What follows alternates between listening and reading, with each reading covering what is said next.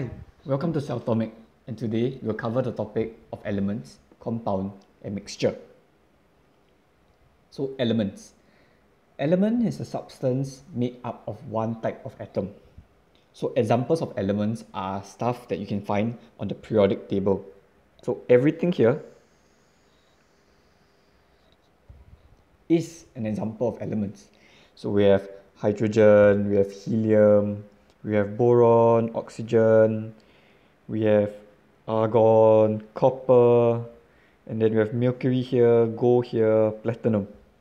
So everything here is an element. But what happens when you combine two different elements together chemically? Well, they form compounds. So a compound is a substance made of two or more different elements bonded together chemically. And these elements are bonded in three ways. The first, ionic bonding. Second, covalent bonding. And third, a combination of both ionic and covalent bonding. So examples of ionic bonding, we have NaCl, sodium chloride, also known as table salt. So the salt that you add to your food is actually sodium chloride. We also have magnesium oxide. So for covalent bonding, examples would be CO2, carbon dioxide, stuff that you actually breathe out, and HCl, hydrogen chloride. You usually see hydrogen chloride in your chemical labs, and it's a acid. So a combination of both can be sodium hydroxide, another chemical that you will see in the chemical lab, and another one is magnesium sulfate, MgSO4. The SO4 is formed by covalent bonds, and then since SO4 is 2 minus and Mg is 2 plus, they will form an ionic bond. We'll learn more about this in the next few episodes. So lastly, we have mixtures.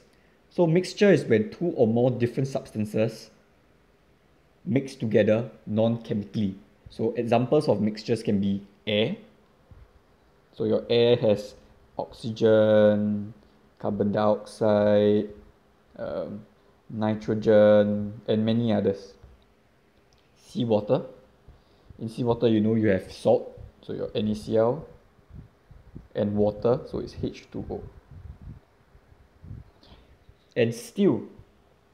Steel is also a mixture. It's actually a mixture of iron plus carbon.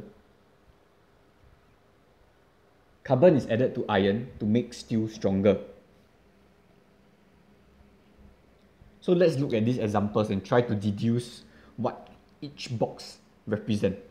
So let's assume that each circle represents an atom. And if the circles touch, it means that they are bonded together. So for the first box, let's look at the first box. This one, first box. You can see that there are two atoms in the box. One here and one here. Two different colored atoms in the box. And then next, we have this. We can see that there are actually two compounds. One here and one here. So this is a mixture of compounds.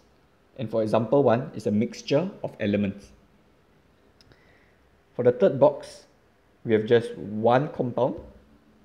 In the fourth box, we have just one element. So that's all for this episode. Thank you for watching, and bye.